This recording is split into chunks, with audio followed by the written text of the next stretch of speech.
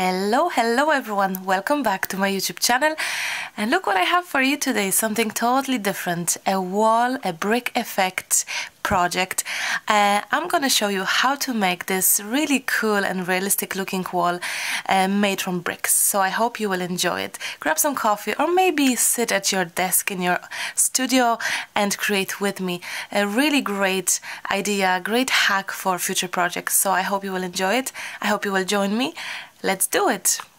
A brick wall effect, it could be done in so many ways. I have a cardboard here, a cardboard, chipboard, something like this, and it's basically a leftover. I'm sure you have some cardboard pieces around the house from cornflakes or from just boxes at home, and they could be a perfect to use for building your 3D dimensional looking wall.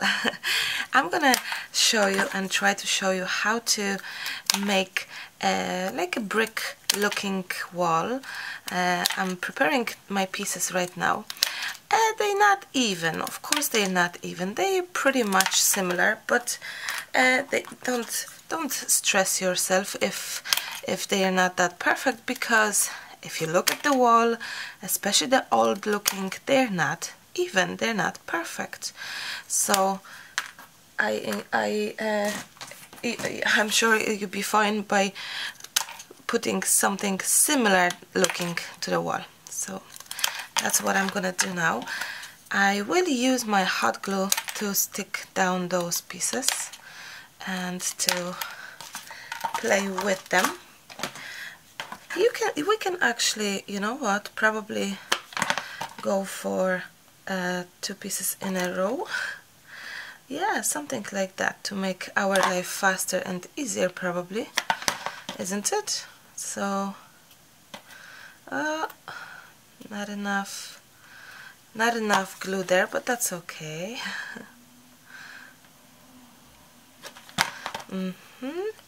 Now this will be, I hope, kind of old looking wall, so there we go.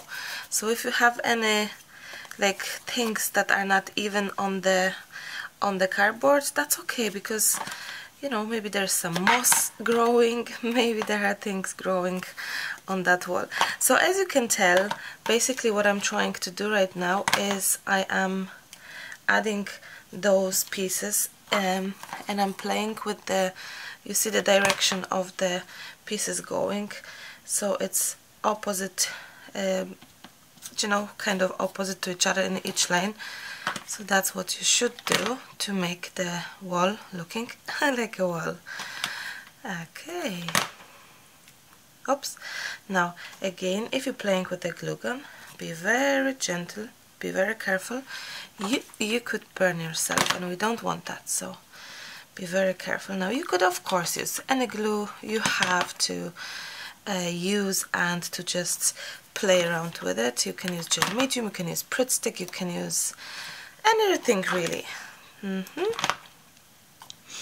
Now I think that looks really well, really good. And again, the distance between them, it doesn't have to be so perfect, because old walls, they sometimes they're not perfect because they're old, they are with some holes and pieces falling down, so you know, you don't have to have it super done. I think the less perfect the better, I believe. So that's this, and now kind of last part here. Now I like that. I think I'm gonna make a bigger space here purposely, kind of like that. Super. So we have our brick just like that, made from cardboard. Now it's time to make this even more looking like a wall, like a brick wall. I have some deli paper here, and I was thinking to add some deli paper on top of on top of our bricks, so to make this looking, you know, more or less not so perfect and not so perfect on the surface on top. So a deli paper could be a great way of doing so. And what I will use right now is I'm gonna use a Mod Podge, just a ordinary Mod Podge to add my I love the smell of Mod Podge actually. To add my tissue paper, as you can see, my daily paper, tissue paper, however you want to call it. And I'm just gonna be gently adding this on top of my wall, on top of my bricks. Now, if things will, like here, I don't mind if I kind of destroy them. That's even better, if you can see, because that way we still have our super important irregularities and bricks. So it's okay if things are if you're gonna keep on in a way destroying the deli paper, that's all fine. As you can see, that's all fine. I'm just adding a little extra glue somewhere where it's not there, so you can do that as well. Same for here. And we have this lovely looking wall basically. I think it's a great idea and great to know how to make a wall, because you can make the project, you can make this for any project, and instead of using like I don't know, modeling paste or things on top to make the brick effect, you can basically use deli paper. That's pretty good, isn't it? And there we go. That really does look well, I have to say, and very realistic, I think. Very much realistic looking. So I'm gonna lift that a little bit again, so to be able to stick some more deli paper underneath, more glue under the deli paper. Now, even more here. And you can, you know, add it there.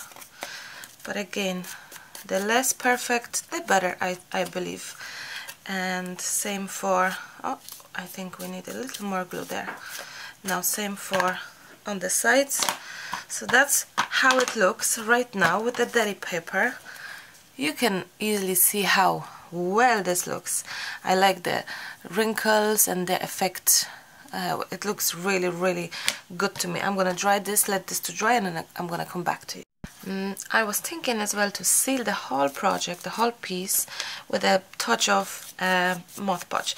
And the reason behind it is because when I will do it, I hope that I will be able to, it will be just easier to paint for me. I hope so, because I will be mixing all sorts of paints, as you can see the colors, and I think it would be nice if my surface is prepared that way. That means I can just clean off, because Mod Podge will dry and it will be like a good cover surface. It will be like not primer, it will be like a sealer, so it will allow me to add colors and wash off if I feel like it. So I think that's a great idea to start off. So I'm adding nice amount of Mod Podge on top, and now I'm gonna dry this. I'm gonna open my paints. I have some paints here. They kind of colors for walls, as you can see. You can try to use paints you have around your house. That's what I suggest. That would be good. That would be good to use. So I have all sorts of browns and beiges colors and stuff, so you can work your magic with the colors you have. Your wall doesn't have to look very like a wall either. You can make it maybe more a different color, a more magical wall, I don't know. My wall is dry. I love the veins here and the irregularities. That gives this really real looking effect. And I have my paints open, so I'm gonna just, you know what, it's funny because I'm gonna be purely improvising here, guys. Really, I mean, very much so. And let's just go for it. Let's just improvise together and see how things are gonna be, basically.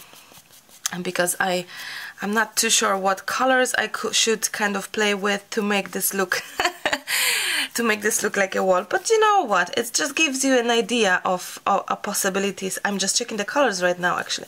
It gives you the idea of the possibilities of what could be done and things like that. So I think it's just nice to see it, you know, all together.